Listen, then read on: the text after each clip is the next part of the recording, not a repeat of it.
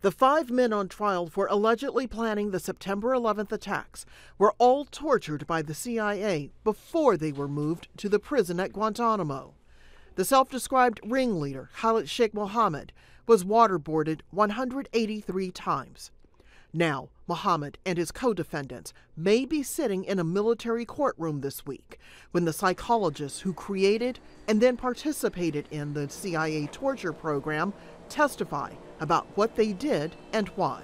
First, this is the first time that these men will be talking openly, publicly in court about the pattern and practice of illegality that they were hired by the U.S. government to engage in.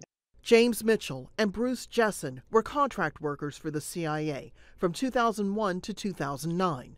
They've always defended working in the enhanced interrogation program in CIA secret prisons. But after several former detainees sued them in 2015, Jessen and Mitchell claimed the CIA had forced them to keep waterboarding, beating, and humiliating suspects so they would talk.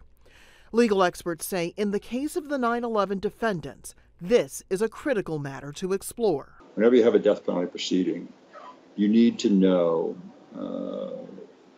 what was done to this person, what this person did, and what was done to them in order to make a reasoned moral judgment about their culpability. The 9/11 suspects' statements to the CIA won't be used as evidence in their trial. And after hearing Mitchell and Jessen's testimony, the trial judge could decide to block the statements defendants gave to the FBI once they arrived at Guantanamo. What's not clear, whether the public testimony from the architects of the CIA torture program will make a difference to Americans 19 years after the September 11th attacks. Rosalind, Al Jazeera, Washington.